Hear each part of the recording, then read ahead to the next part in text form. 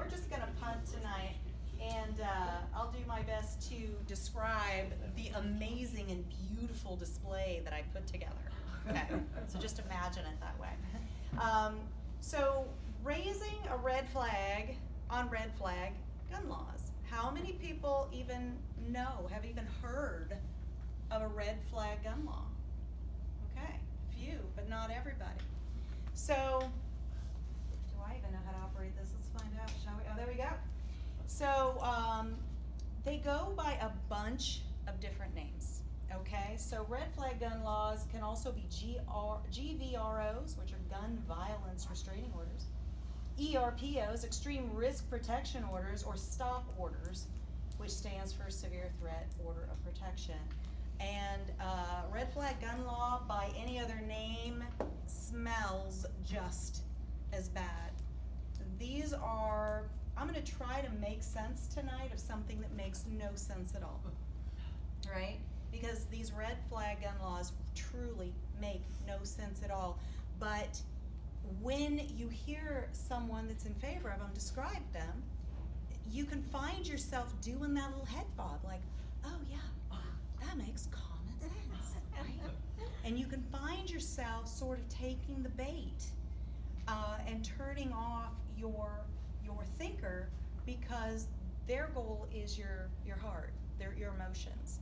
So by whatever name they go by, basically what they are is, broadly speaking, they permit a spouse, a parent, a sibling, a person living with a troubled individual to petition the court for an order enabling law enforcement to temporarily, okay, so now we've got two words that kind of, what do they mean, right?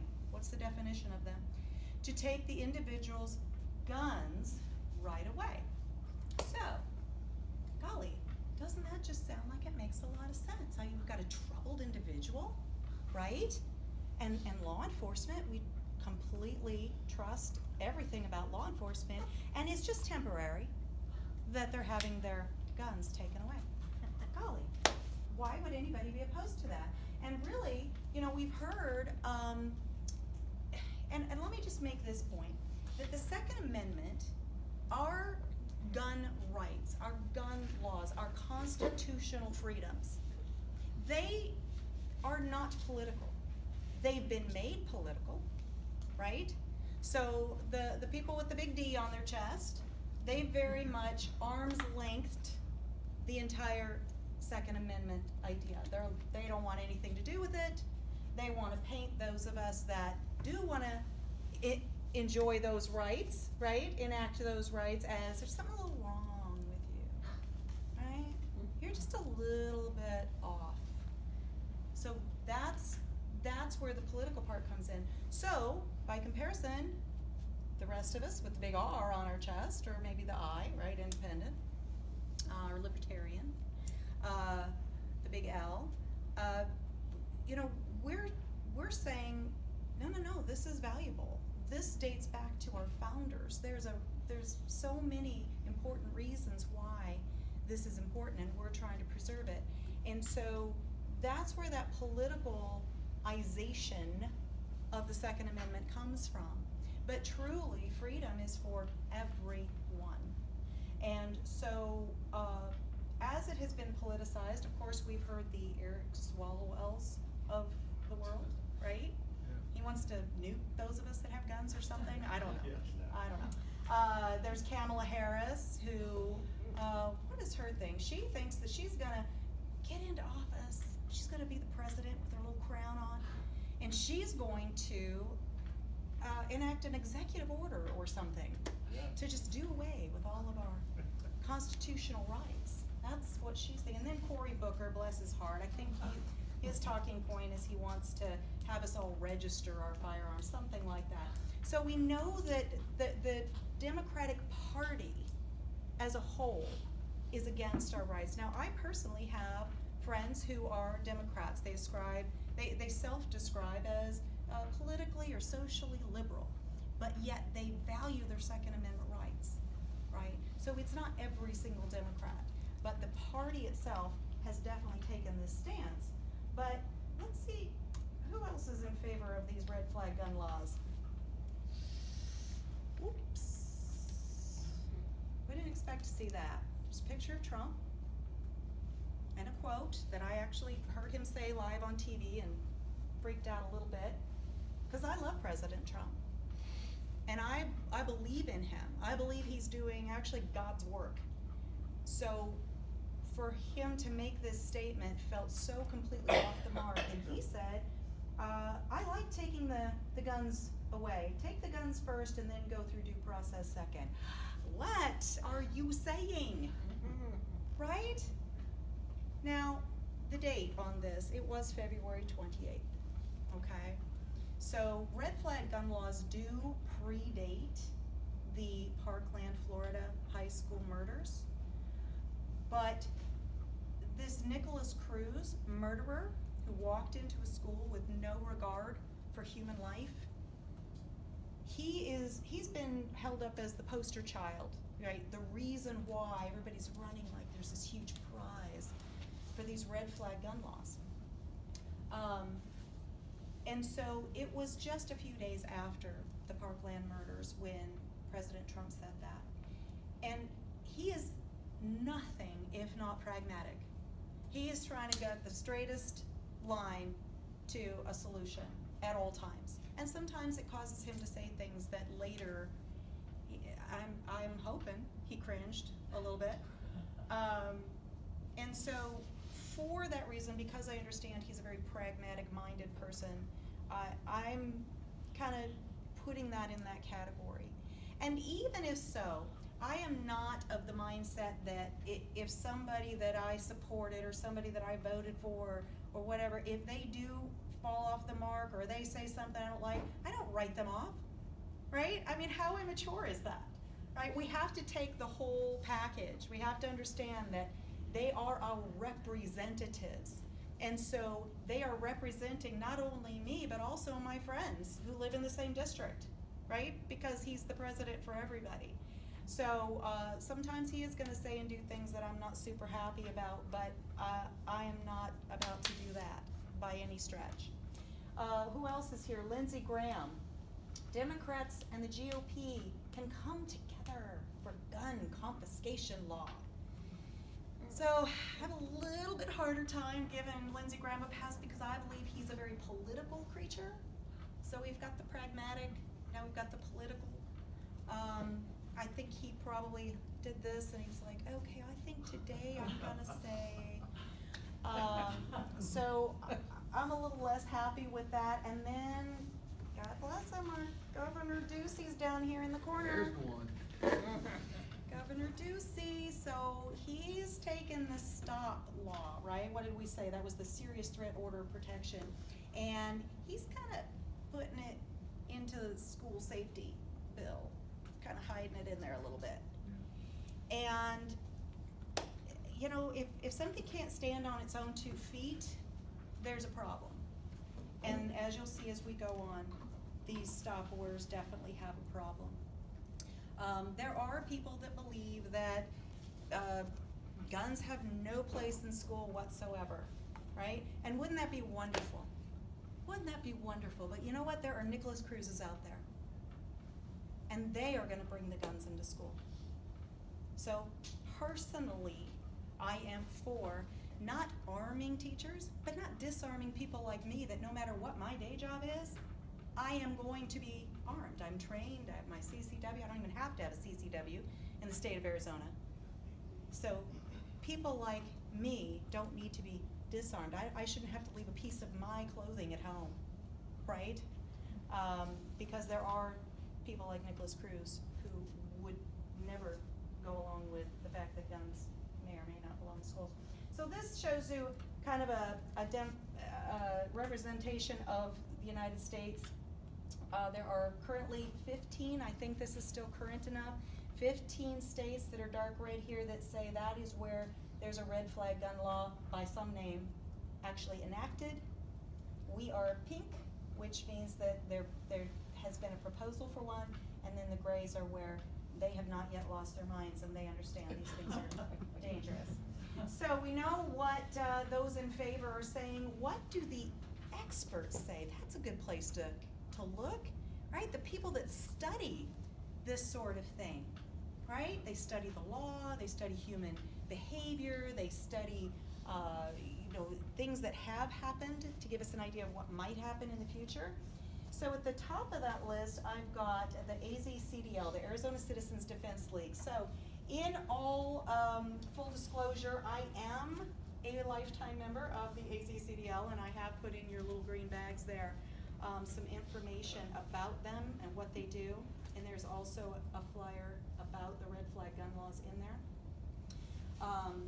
So they are the watchmen on the wall. They are the guard dogs in the courts. There's the ones that go through each one of these bills and they say, oh, school safety, that's amazing. Wait, what's in there? Oh, there's a stop line there. Back it up. Let's take a minute.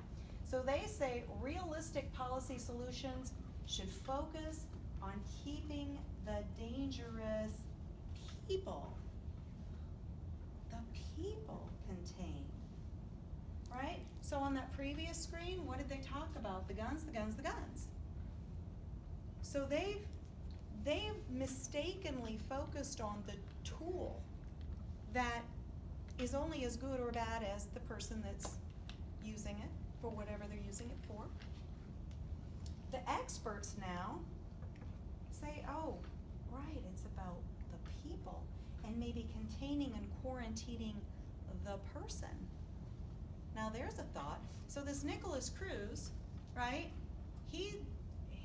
Everybody apparently knew if there was going to be something wrong, it was going to be that guy. And it turns out they were right. And he, was running around just free ranging it, doing whatever it is he was going to do. And no matter what tool they took away from him, he was going to do what he was going to do. So, had they quarantined him, we would have had a completely different story. Our nation would have had a different story. So, the DRGO, well, who are they? Oh my goodness, they are the doctors for responsible gun ownership. Wait a minute, I thought doctors hated guns. I thought all doctors were after your guns, didn't like the whole idea. Apparently not. There is an entire nationwide group of doctors for responsible gun ownership. Amazing, amazing people, growing network of people. So they are experts who have studied this, and they say the process to accomplish good things, right, is arrest and detention of the guns? No, of the people, right? And then psychiatric evaluation and treatment when indicated. And then here at the bottom is the CPRC, that is the Crime Prevention Research Center. Now, Dr. John Lott is the founder of the Crime Prevention Research Center. He's written books like More Guns, Less Crime and The War on Guns, but he doesn't even have a horse in the gun race. He is a statistician. He just reads the numbers and he goes, this is what the numbers are saying. So that's what his area of study is. He says that he's been studying them since they came into place. They've been around, these red flag gun laws, since about 2014. And he says red flag gun laws had no significant effect on murder, on suicide, on the number of people killed in mass public shootings, on robbery, on aggravated assault, or burglary. But you know what they did have an effect on? They actually, the areas that had these, there was a slight rise in rape. Probably because rape is about power, and people that want to assert power over others, they can definitely use these red flag gun laws to their benefit to be sure that the person they want power over has had their tool of self-defense taken away from them. All right, so what about our founding fathers? What would they say about this? And you know, I was thinking it's just a shame that they didn't write it down for us. What were they thinking all those years back then? And if only they had Oh, looky there, they did. It's the Constitution, the Bill of Rights. There's one in each one of your bags. Look at that. You'd be shocked how many people have not taken the time to read that. That. And the Second Amendment, which is one of the rights that is infringed when these red flag gun laws are enacted, is 27 words. Everyone has time to read 27 words. So they tell us that these red flag gun laws trample on the Second Amendment, the Fourth Amendment, the Fifth and 14th Amendment, and the Sixth Amendment, and I'll break those down for you a little bit. But I wanted to double check those 27 words, the Second Amendment. I just wanted to be sure that it did indeed, it does indeed say that Shall not be infringed. Thank you. The only time in all of this huge document, the only time they ever use that clause is with the Second Amendment. They're like, okay, this is Constitution for Dummies, right? This is you can't screw this up, right? Shall not be infringed. And then I double checked. I said, you know what? There's no asterisk there. It doesn't say unless there's a Nicholas Cruz who does something horrible. Unless your neighbor makes you nervous because they have guns. Unless Cory Booker and Eric Swalwell and Kamala Harris decide that's the talking points that they think is going to be the wave that they take to the White House. There's no asterisks there. Just shall not be infringed. The Fourth Amendment, that's about unreasonable search and seizure. So again, what did we say at the beginning? So a parent, a spouse, a sibling, they can petition the court enabling law enforcement to temporarily take the guns away. Well, how are they going to do that? That's not 4 a.m. Big old knock on the door. Maybe not just a knock. People with badges, empowered by the court to forcefully enter your home and take your property. Oh, just temporarily though. Yeah. Don't worry about it. How long's temporary? I know. Right? I don't know, you don't know. Apparently the people that write these laws don't know. And because we also have the auction house that Richard talked about, we have helped families, many, many families over the years settle out their estates, and you might be surprised how often a significant portion of an estate's financial wealth is in firearms. People collect firearms for historic reasons. There's beautiful engravings, right, on firearms. There's things that have been handed down through families. Firearms mean a lot to a lot of people. When these people knock on your door with the badges and the court order and everything else, and they charge into your house, they're taking all of this wealth and they're not handling it and wrapping it in blankets and they're grabbing them and dumping them in big plastic garbage bags, garbage bins. As soon as you have a collectible historic gun that now has scratches and scuffs and so on and so forth, value's now gone. It's just gone. And so then they take them, they put them in storage areas or somewhere, and take a minute someday and look up how secure the property is that the police have taken. But really not. There's people, things go missing all the time. And then let's say that they didn't completely ruin your collection and nobody did come in and steal it out of the storage room at the police department. What's your process for getting it back?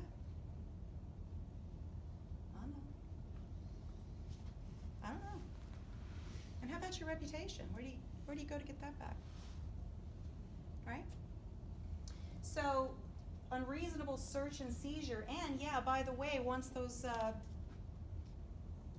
court-appointed, court-empowered people with guns and badges come to take your guns, once they're in your house, anything they see Anything they see now, they can act on.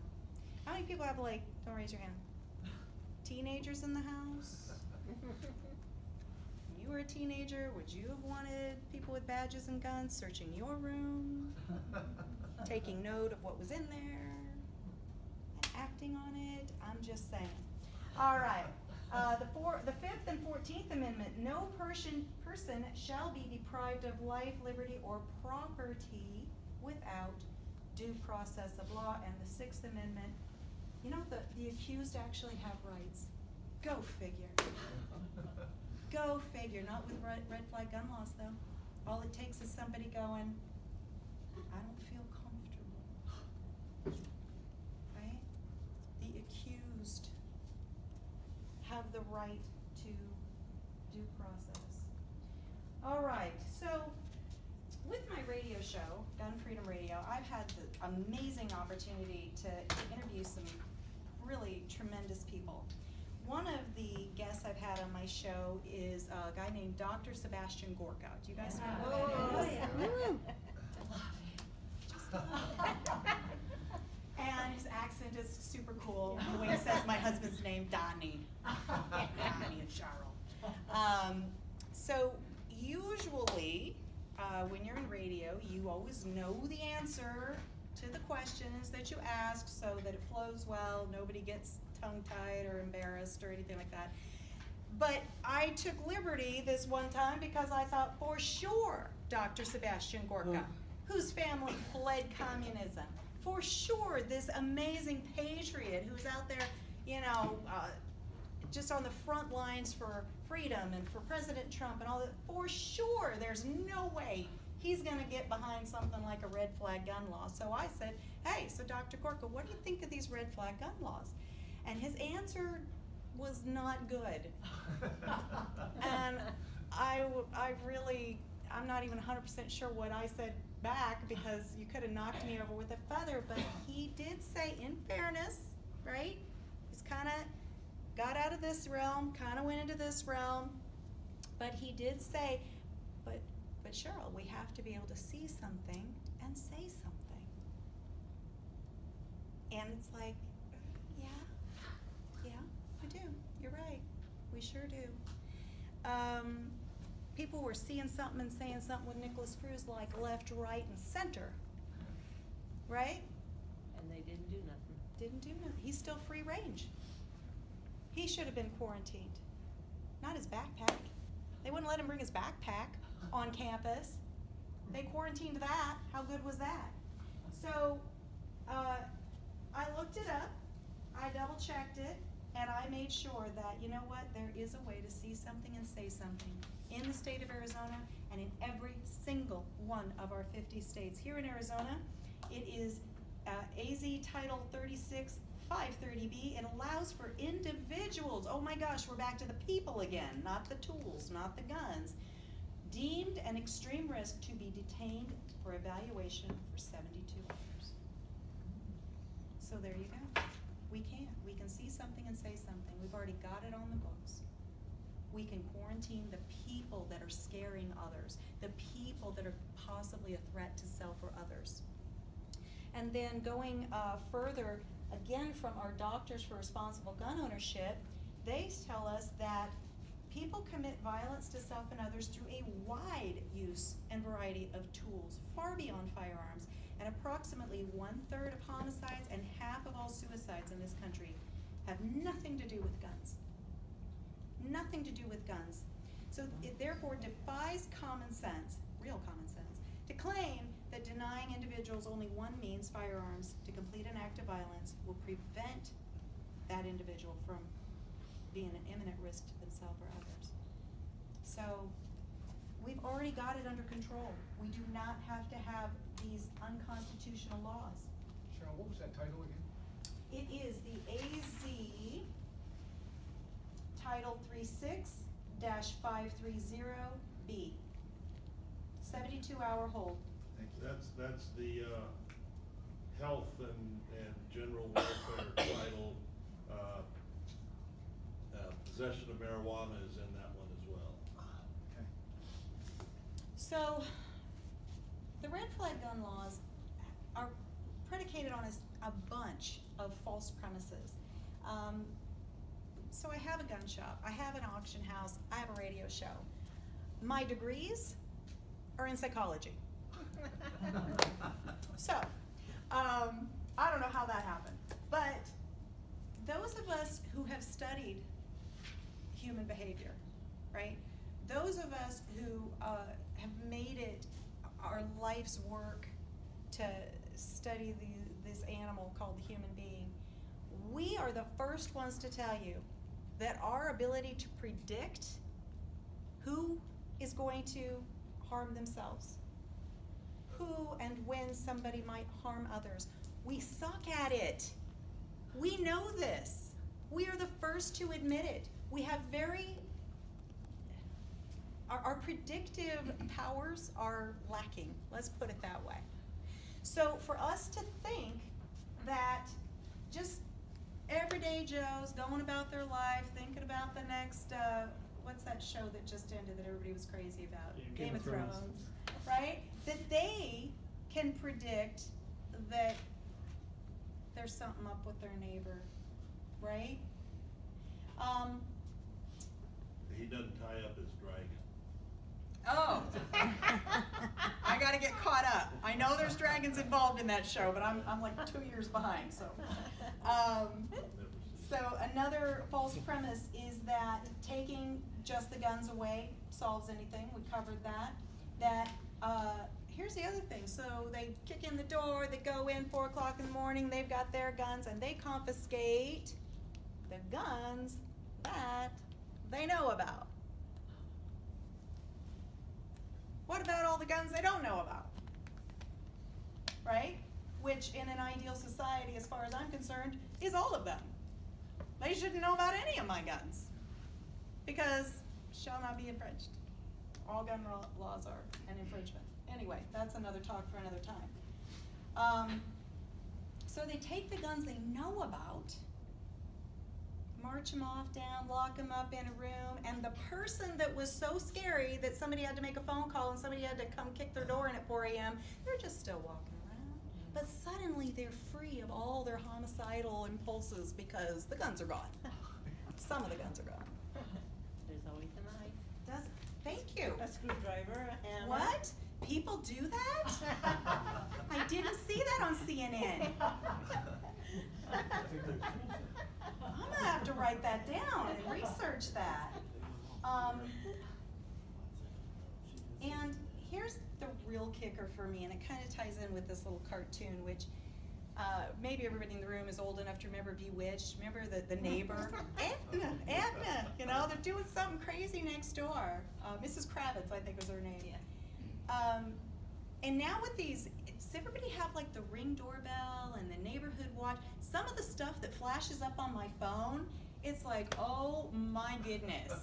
Do I want the people that are reporting, you know, a kid cut across the corner of my yard, be on the watch out for that guy? You know what I mean? Do I want that person to be the one that has the power to call up and say, they have a picture of a humongous AR-15 on the side of their truck? I don't feel safe. No, I don't want that person having that power. But the false premise that those closest to us always have our best interest, that's not the case, right? Like, how many Columbos do we have to watch, or CSIs do we have to watch before we realize that if I get murdered later today, the first person they're talking to is my husband? It's just the way it is.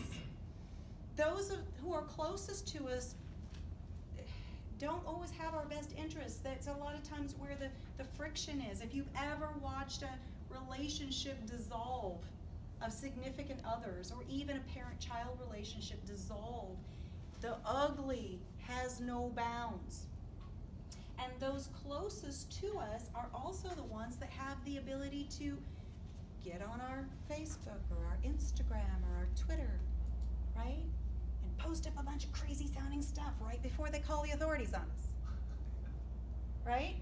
Or get on our laptop and do a search on how to make a bomb with a, I don't know, think of a thing. Pressure cooker. Pressure cooker, jar of mayonnaise, I don't know, you know? and then make a call to the authorities. And that is one of the really insidious things about that, and I touched on this earlier. You know, suppose there's a lady named Sue and she's in a relationship with Joe, and Joe is abusive, right?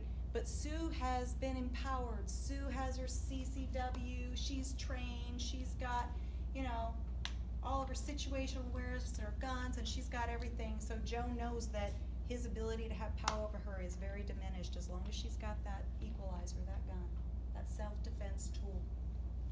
So, what does Joe do? Picks up the phone, calls the authorities. I don't feel safe. Or she was making some threats against her own life, and I know she's got that, you know, whatever cool little pocket gun or AR-15 or whatever she's got. Lady Smith and Wesson. I personally have a Caltech. It's all good. So the authorities go and they take Sue's tool of self-defense away from her. And now all Joe needs is an opportunity. Right? So, what's the next one say? So what would trigger law enforcement to confiscate the property of gun owners? Kind of we're getting back to, we don't really know. The evidentiary threshold is so low.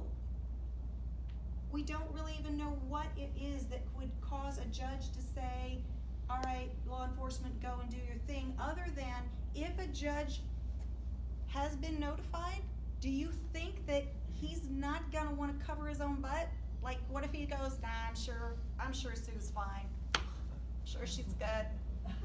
Right? And now that's on the record? And then maybe Sue isn't good. Oh, that judge didn't take action.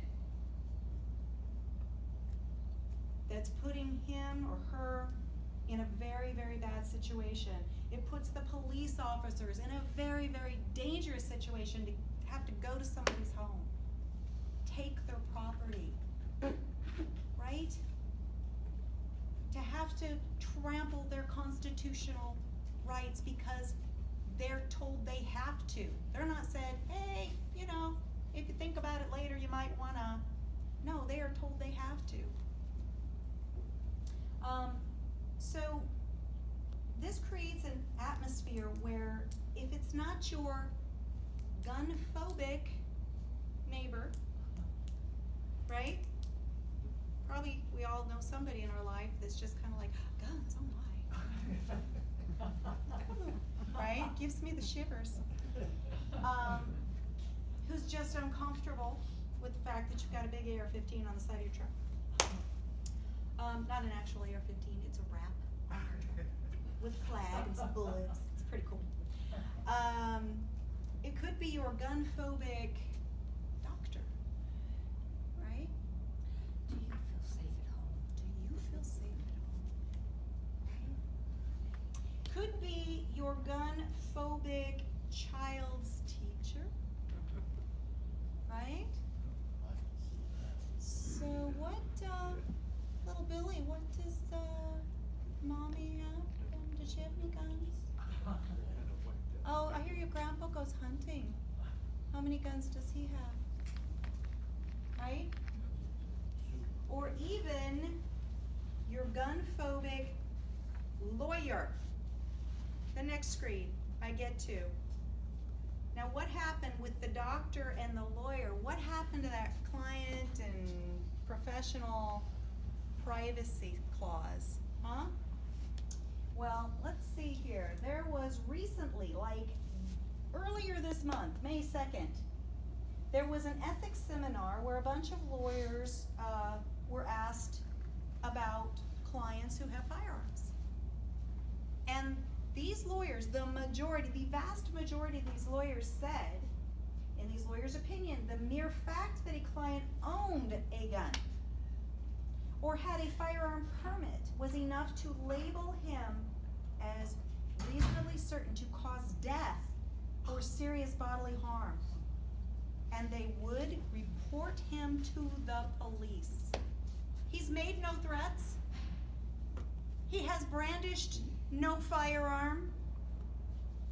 But again, I think it's that butt covering, right?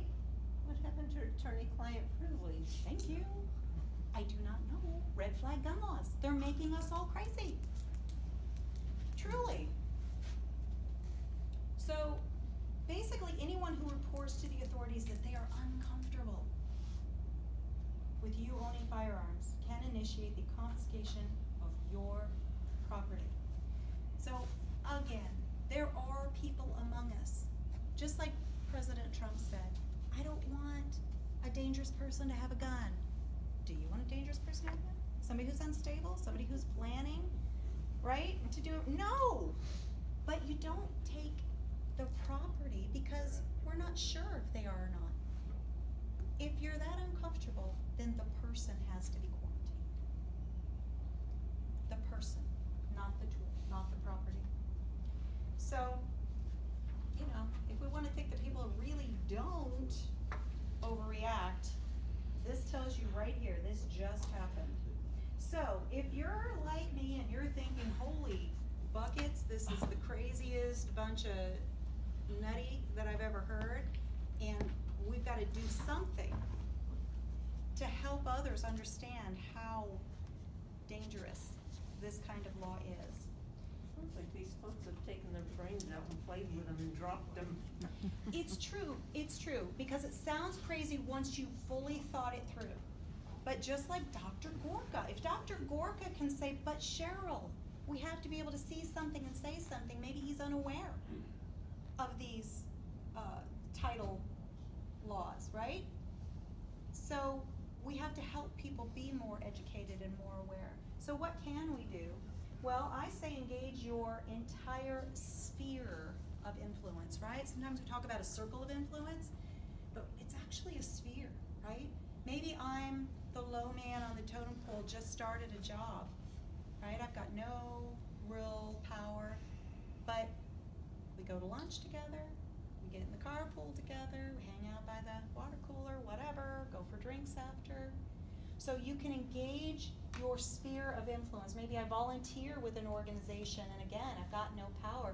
Now, I'm not saying to go out there and start, you know, like shoving things down people's throats, but you can find ways to bring things up in conversation and still be delicate, still allow them their time and space to, because initially they're probably gonna go, no, that's wrong. You've gotta be wrong, right? So it's gonna take people a while. To prevent these bills from becoming laws, write, call, make appointments with your elected officials. Now, I think I'm preaching to the choir a little bit in this particular room, right? But I'm a little late to the whole being politically active. I'm super excited to see how young and passionate you are. Holy cow. If I could, for only that reason, reverse the clock, I don't want to go through my life again. No, forget it. Forget I said that. But to have that kind of passion at your age, it's amazing, the lives that you're going to impact. It's, thank you for what you do. So maybe 12 years ago, when we got involved with the gun store, is when I realized the things that politicians say so carelessly that actually cause people to vote their rights away, that give them away. I realized that there was so much misinformation and that I needed to educate myself better so that I could help others understand these things with no spin, with no real agenda other than to protect and preserve what our founding fathers fought and bled and starved and died for, because they fought tyranny face to face so that we wouldn't have to. So interacting with your elected officials, and I know it's easy to get fiery and it's easy to you know, kind of let loose on people, but you've lost your influence the minute you do that. Again, in this room, I probably don't need to, yeah, you're shaking your head, right? Be respectful, right? Don't, just keep it up here. Don't get all caught up in here and call people names. And then support local and federal organizations like the AZCDL. Again, full disclosure, I'm a life member. Because they say governments derive their just powers from the consent of the governed. I mean, that sentence right there, if we could just sit there and think on that, meditate on that, unpack that, and are established to protect and maintain individual rights. Every single individual, our rights for self-defense, our rights against unlawful search and seizure, our rights as an accused to be proven guilty, not assumed guilty. So supporting groups like that is key. And so this says questions, vague murmurs, talking amongst yourselves. So if anybody has any of those, any questions or comments or thoughts, expand on what we talked about. You really should go to one of these Tuesday nights at 6 o'clock when they have their auction that's in the side of the gun store, and look at some of those rifles and pistols that come from the States. You've heard about them, you've seen them, but you really should go and look at some of that stuff. My husband would drool all over them. Yeah, well, most of the good ones are under glass. Yeah, the drool wipes off, so it's okay. So those of us that hadn't heard of these before, do you feel now like you have an idea? Did I describe them well? Are you sitting there thinking I'm full of hooey? No. It's terrifying. It is, it really is. And the fact that very, very intelligent people can be caught up in them and led astray tells us that we really have to keep our thinking caps on. Yes? Well, I was just shocked a little bit by the fact that the law being slid in there. I've just always trusted my government officials to be having my six on stuff like that. Here's Doozy sliding it in. So basically what you're saying is we all have to be aware and be looking at the laws and whatever and making an issue, because we can get blindsided quite easily. Exactly. And that's where I used to be 12 years ago. I thought, I educated myself enough to make a vote, but then I'm like, okay, you got it? All right, I'm gonna go about my life. Yeah. Do good things, remember who you are, right? Make good choices. And then I find out they're not making good choices for me, because I never told them how to represent me. So, yes, we do have to stay on top of it. Was there another one? I'm feeling the heat. He's got that hook, yes. Tell me a little bit about your radio show, how it came to be, and whether it's surprised you in any way in terms of the people that follow, I'm assuming people follow, and what kinds of conversations you have. We actually decided to not go with the call-in style. We are an interview show. So I reach out to experts in their field and I interview them for 10 minutes apiece, roughly. And so it started out for two reasons. One, it was a marketing piece for our gun shop, right? To secure our position as the experts in our field.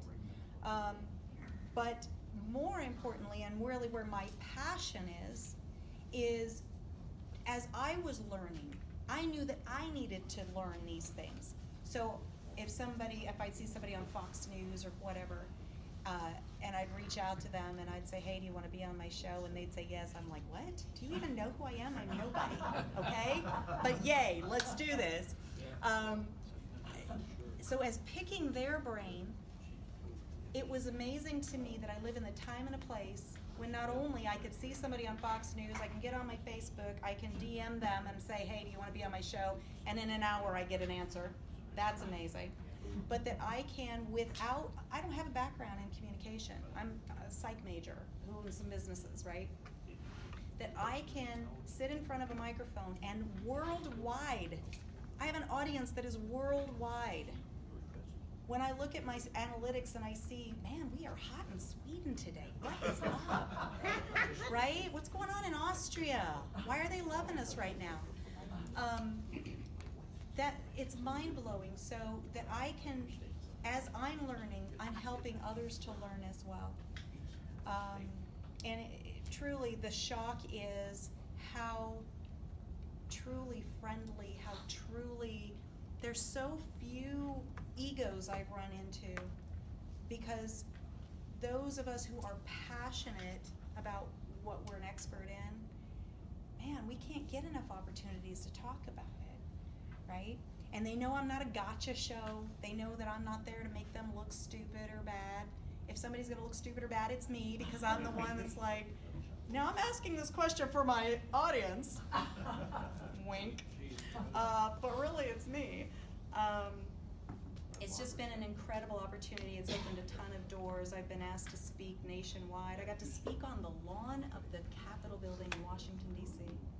about our Second Amendment rights. I got to speak on the steps of the Supreme Court building in Washington, D.C.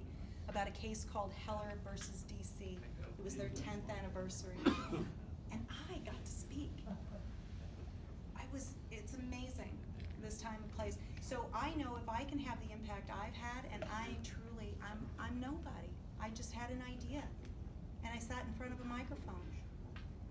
All of us can have an unbelievably huge impact. I loved what you talked about, right? Getting out there, knocking on those doors. I know it's scary, and it's hot, and maybe the person's gonna be like, no, but CNN told me that Trump's racist, right?